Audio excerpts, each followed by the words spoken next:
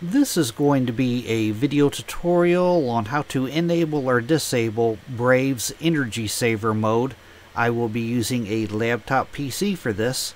Let me jump over to my browser here. I have the Brave web browser opened up now. To enable or disable the Energy Saver mode, it's very easy to do. First thing you want to do is go off to the upper right hand corner, up to where you see the 3-bar hamburger menu. You want to click on that. Then you want to go down to where it says Settings and click on Settings. Now in the pane off to the left hand side, you want to scroll down toward the bottom where you see it says System and click on System.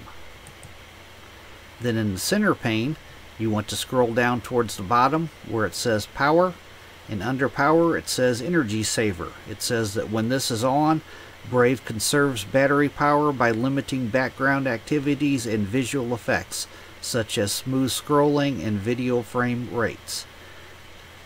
If this is toggled on, then the Energy Saver is on. If it's toggled off, then your Energy Saver is off. Down below there, you choose between turn on only when your battery is at 20% or lower, or the bottom one is turn on when your computer is unplugged. You can toggle on either one of those.